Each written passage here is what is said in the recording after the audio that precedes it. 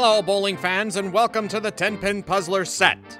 This month's Tenpin Puzzler rules question comes from Alva in Alabama, who asks, there is this bowler on my league who always releases the ball 1 to 2 feet before the foul line.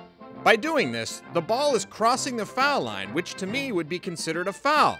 And since the ball is rolling on the approach, it is causing oil to be applied to the approach. Please tell me this is not a legal delivery.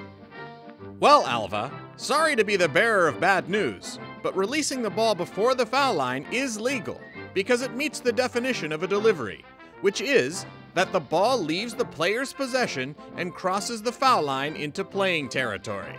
It also would not be considered a foul since it does not meet the definition of a foul, because the ball is not considered to be a part of the player's body, and therefore cannot cause a foul. When it comes to the oil that is on a bowling ball transferring to the approach, the amount of oil on the ball is minute, and the time a bowling ball is in contact with the approach is very short. Both these factors greatly limit the chance any oil is applied to the approach, which would violate Rule 12. But even though the bowler's delivery is legal, you might want to let him know that if he would just scoot up a foot or two on the approach, the lane would be that much shorter. And that's this week's Tenpin Puzzler. This is PB Atkinson, reminding you that if you have a rules question that you'd like us to answer on the show, email me at pbatkinson@bowl.com with Tenpin Puzzler in the subject line.